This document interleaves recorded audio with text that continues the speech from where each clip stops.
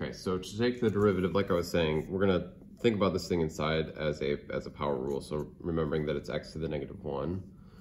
And then, so dy dx will be the derivative of natural log, which is, or natural log of u, I guess, which is 1 over u. So 1 over x. We'll just put that in parentheses for now. 1 over x.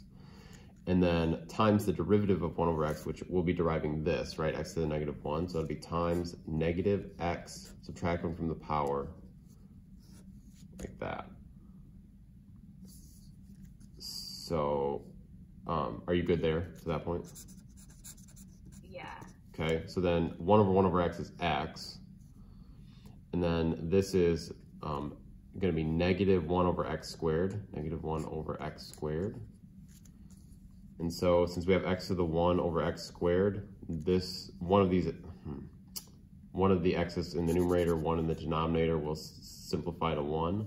And so I get negative 1 over x, I think.